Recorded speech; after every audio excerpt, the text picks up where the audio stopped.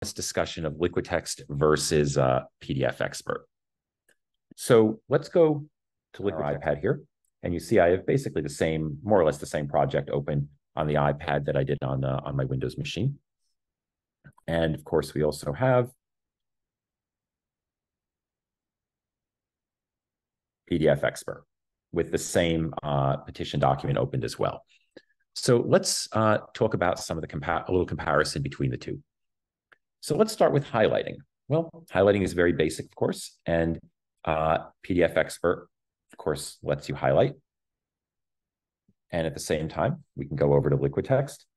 And of course, LiquidText lets you simply select some text and highlight as well. Now let's talk about inking. We'll go over to PDF Expert. And of course, we can go to inking and we can draw some ink on the document. And of course, we can go over to LiquidText and we can do the same thing, draw some ink on the document.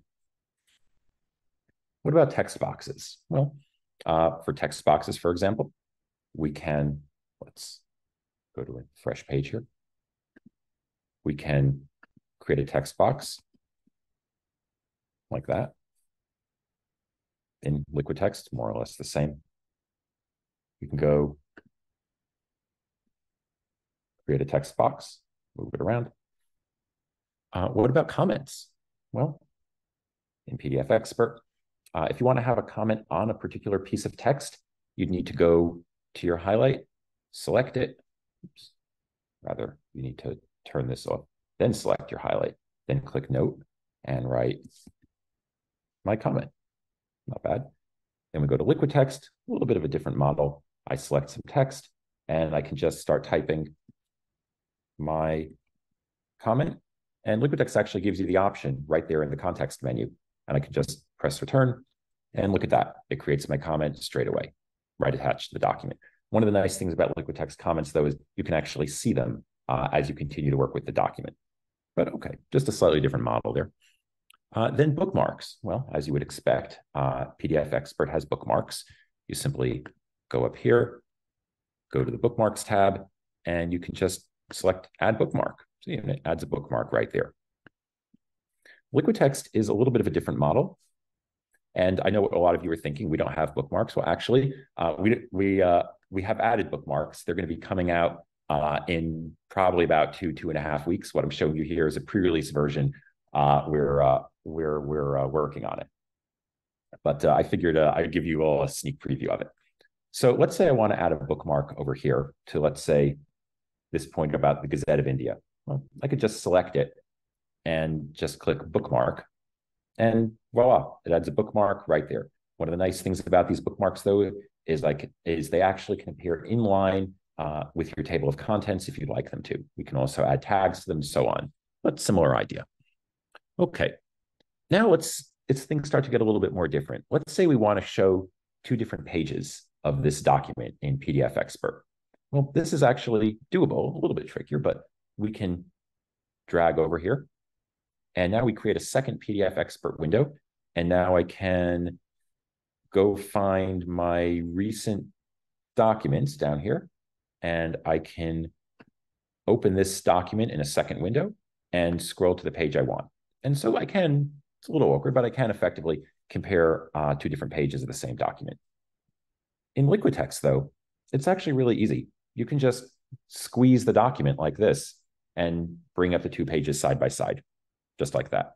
If you want to compare things that are further away, you can just drag one of the little thumbs on the scroll bar to compare any pages that you want. Again, pretty easy. Okay. Now let's say you want to see all of your highlighted materials together. Well, in PDF Expert, you would do that by going up here and going to your annotations. And you can see the highlights. It's nice. By contrast, in LiquidText, we have a little bit of a different model. Here, you would turn on highlight view. When you turn on a highlight view and you squeeze the document, all of your highlights come together. Highlighted and tag text comes together just like this. If you squeeze apart, you see more context. If you squeeze together, you see the overview. It's an incredibly powerful dynamic visualization for seeing the most important information in your document with just as much context as you need and just where you need it. So if I say, I think this purple point is important, I just squeeze a part around it to get the details.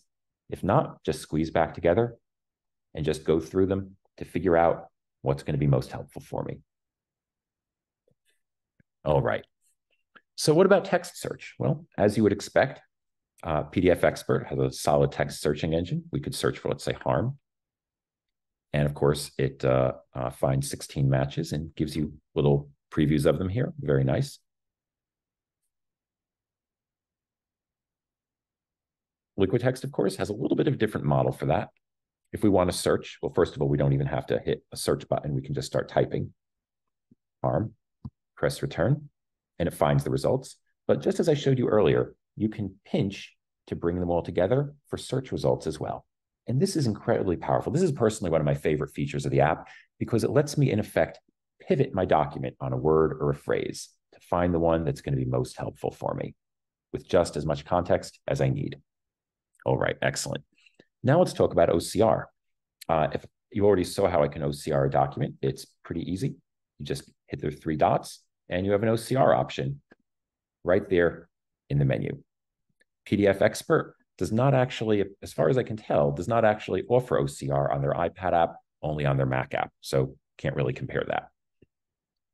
Next, if we go over to PDF Expert, let's suppose we've gone through and we've made a bunch of markups and highlights on this document, but on this petition. But let's say tomorrow I get a new copy of the petition that has several more annexures added to it. And now I need to work on that one. Well, what do? Do I have to copy all my highlights and everything over? Well, unfortunately, in PDF Expert, it's a real pain. I would have to redo all my highlights and markup and everything. But in LiquidText, we actually have something called document replacement. If you get a new version of this petition with more pages added to it, you can simply go to Replace Document, provide the new version of the document, and LiquidText will use computer vision to find the mapping between the old document and the new one, and simply move your annotations from the old document right over to the new one, right here in the same LiquidText project. Okay. So what about tagging? Well, one of the nice things with LiquidText is you're not limited only to highlights. Any piece of text that you select, you can actually go over to tags here and you can tag it. Now, I've created a few already, but you can create as many tags as you want. So see, simply tag with evidence. Then later, if I click it, it shows evidence. And the beauty of this is, if I want to see all the pieces of evidence in this document, I can just do a search for evidence. Search for tags. LiquidText finds all the results. And of course, just squeeze and you bring them all together. Now I see everything tagged with evidence all at the same time, right in my document. And of course, tags also work on excerpts. I can select an excerpt here, go to tags and select evidence as well. By contrast, PDF Expert doesn't really have the concept of tagging. Their documentation says you can tag files, which is kind of different, but I actually couldn't figure out how to get that to work. So that may just be me. But in any event, certainly text within the document, there is no conception of tagging. Okay. Now let's take this a little bit further. Let's say I wanted to add a few more documents to a project. Well, in LiquidText, as you know, you simply click Add Document, and you can import documents from a variety of different sources. And of course, you can organize them here into folders as part of this project with the common workspace. In PDF Expert, well, there's no counterpart to that. You don't even have the concept of a project. Okay. So this is kind of why it's a little unfair to talk about LiquidText versus PDF Expert. In a lot of ways, they're very different products. They're trying to, LiquidText can be your PDF reader, but PDF Expert really can't be your LiquidText. So, because ultimately in a trial, you're not simply listing facts, right? You're trying to build an argument. You're trying to show how facts and evidence and rulings and law come together to entail a conclusion. So this is why, let's get to the real heart of the difference here. LiquidText isn't just a document analysis system. It's not even just a document reader. LiquidText is a fusion of document analysis and note-taking. And so we have this wonderful workspace on the side where you can gather and organize all your notes. There is nothing at all like that, of course, in PDF Expert.